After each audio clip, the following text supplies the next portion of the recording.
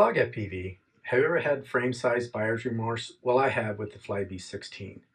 When I purchased this little ripper, the Flybee 20 or 2-inch prop version was not available yet. So I compromised and bought the 16 instead. I really like this little guy, but I'm getting the feeling that I would like the 20 better. I think the main reason being, I think I should be able to get a little more throttle range and granularity, so you're not so high in the throttle at a hover. And you should get better flight time. And the Flywoo specs basically state that I haven't validated these specs, but the Flybee 20 with a 550 milliamp hour battery, the takeoff percentage is 24% throttle. And then on the Flybee 16, it is 26% for takeoff thrust. But the big difference is the flight time. You get a full minute more with the Flybee 20 than the 16, which is significant, and you get a little improvement in top speed. So I saw that you can just buy the frame kit for the Flybee 20. At the time of this video, I picked one up for $19.49 US. And so what I'm going to do today is I'm going to upgrade my Flybee 16 frame to the Flybee 20 frame, and hopefully I will see some improvement in flight time, and hopefully the flight characteristics and acro mode will be improved as well. There seems to be enough motor wire that I should be able to just swap out the top plate here. You can see at the top, and it should be a fairly simple upgrade. And again, I'm hoping that there's enough extra motor wire. It looks like what they do in the assembly process is just have one version, since the motors are the same, and they just kind of curl under the excess motor wire underneath on the 16. So I'm thinking that this should work out fine just by replacing this top plate. Wow, this is a very complete kit. You have everything you need to do a total build, which I'm not going to need.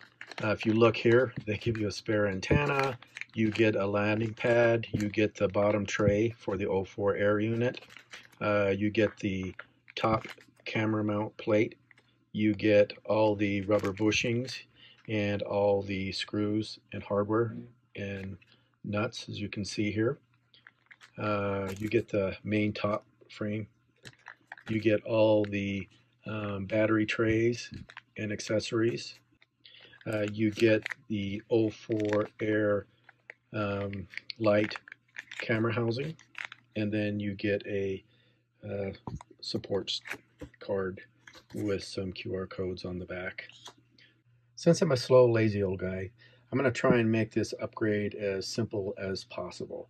The first thing I'm going to do is push the Express LRS antenna through the hole that mounts it in place. Then I'm going to attempt to use this toothpick to push the rubber grommets through the top plate frame that hold the camera in place without disassembling that. Then I'm going to go ahead and remove this TPU mounting screw that holds the 04 VTX antenna in place, and then remove the 3 screws on each of the motors that hold them in place, and then lastly remove the 4 top plate frame screws that hold the top plate on, and then reuse all the parts, of course, like the battery tray and then the camera mount itself with the rubber isolation grommets. We'll see if that's going to work. Express LRS antenna removed from mounting hole. Next, I'm going to go ahead and see if I can push these rubber bushings or rubber isolation mounts through their holes so I can detach the 04 camera. You can see there's 3 of them. Rubber grommets pushed through the holes that hold the camera in place. VTX antenna mount screw removed. You can see I used a 1.5 millimeter hex driver. Removed the props from the motors first, and then unscrewed the 3 mounting screws that hold the motors in place on all 4 motors. Next, we're going to remove the 4 motor wire clamps on each of the arms. Remove the 4 screws that hold the top main frame plate in place.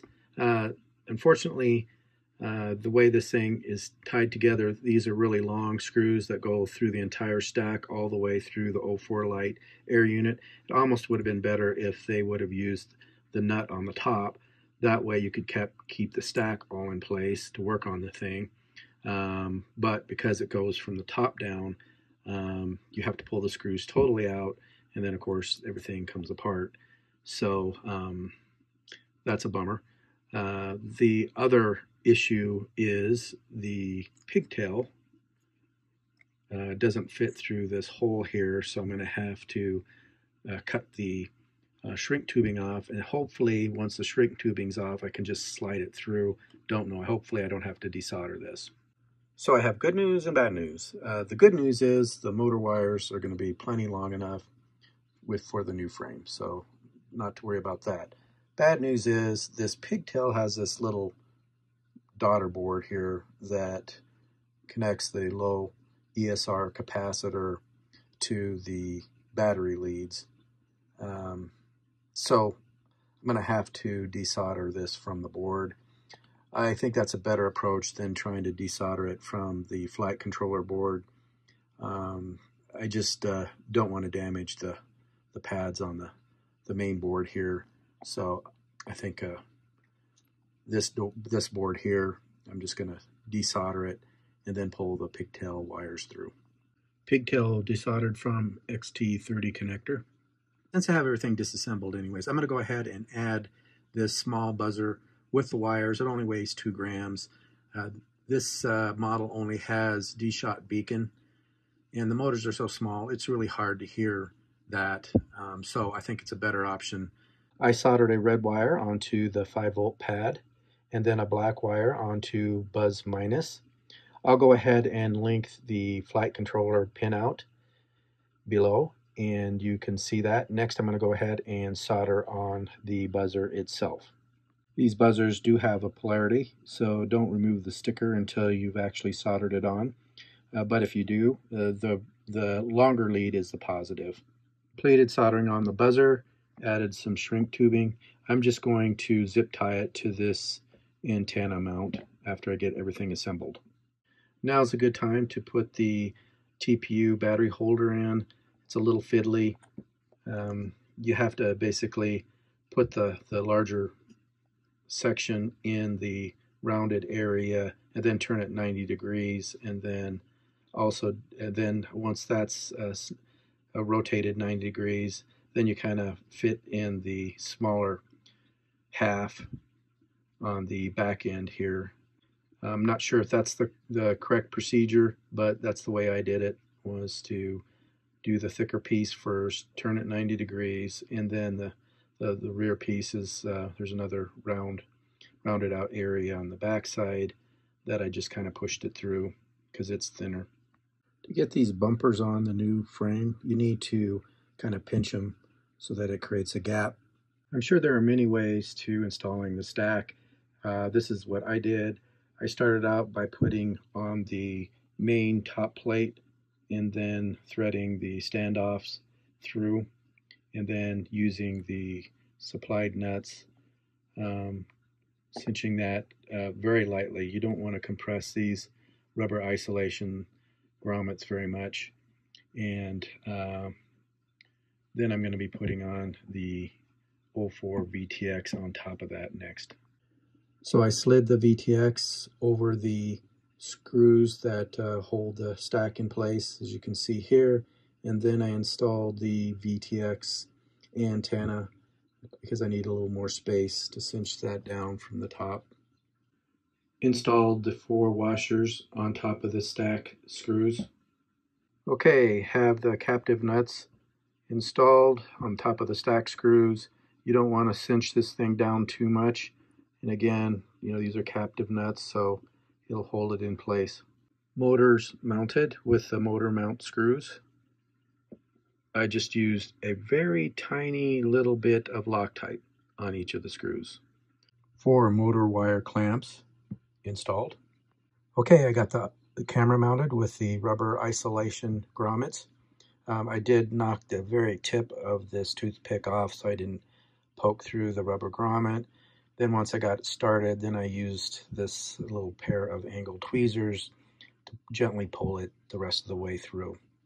Cool, I got the pigtail soldered back on, paying attention to polarity. You can see the little plus sign here. Then I also zip tied the beeper on the back. And so next I'm gonna fire up Betaflight and configure the buzzer so it turns on, and then we'll take it for a flight. So the only changes I made in Betaflight is going to the configuration tab. I changed the craft name to Flyby 20. Then I also enabled the beeper configuration where I have RX lost, it'll beep, arming, it'll beep, and then I also have RX set enabled, so it beeps when I have a channel set up to beep the buzzer. So that leads into the modes tab. You can see aux4 here. The beeper is enabled when it's the switch. I have a momentary switch that when I push on it, it will beep the buzzer so I can find it. And that's all I changed. Please check out my full review of the Flyby 16, link below for context on my assessment. The only difference between the 16 and the 20 is the frame size and the prop size. So let's go over the pros, starting with flight time. With a 550 milliamp hour battery, I was getting over 4.5 minutes of flight time as compared to 4 minutes with the Flyby 16 frame. And on the 720 milliamp hour battery, I was getting closer to 6 minutes versus 5.5 minutes. So again, 30 seconds longer of flight time. Moving on to noise level. I was expecting more noise abatement, more like a toothpick, but really they both sounded about the same, which actually surprised me. So don't expect the 20 to be significantly more quiet than the HD 16 frame. Let's talk about flight characteristics. This is where I think there was a big improvement in flyability. And what I mean by that, it's way easier to fly slower. So for new pilots, I would definitely point them in the Flyby 20 direction. The 16 generates a lot of thrust with the 3-bladed props, so it doesn't like to go slow. So throttle management is more difficult. There is really better throttle range and linearity on the 20, as you're not always in the upper portion of the throttle range. Because this is really a nano cine model, they both fly flat and smooth, but because the 20 can fly slower, I would give the nod to the HD 20 for cine work. As far as acro flying, both are okay at nano acro. No, they're not like a 5-inch or even a 3.5-inch quad, as they are pushers, smaller, and not really designed for acro. I will have to give the nod again to the HD 20 frame, as you can do light acro even with the heavier 720 milliamp hour battery. And it's much easier to catch at the bottom of, let's say, a power loop. So again, give the nod to the HD 20 frame. Talking about the other upgrade I did, the buzzer. I have complained many times that I think manufacturers on these larger nano builds like 2S, I think adding another 2 grams to the weight is well worth to be able to find your model in tall grass. You have a lot of money invested in these now that they have HD systems on board. So I think this upgrade is well worth it. It makes it really easy to locate your model when you land and you happen to land in some grass, even close by. It just makes it so nice to be able to push a button and then hear the buzzer. The D-shot beacon is just doesn't cut it. The motors are too small to generate any sort of noise to find the model. So changing topics to the cons. As I already stated, I think the upgrade and assembly is tricky, and soldering even the 2 buzzer wires requires fine soldering iron tip. So please keep that in mind. So who is this upgrade for? It's for someone like me who does not mind assembly and has okay soldering skills. And lastly, has some frame size buyer's remorse. Other than that, for everybody else, I think just go out and enjoy your Flyby 16. It's a great little model, and just don't worry about it. Just get outside and have some FPV fun. And that's what it's all about. So with that, I always appreciate you tuning in and watching my videos.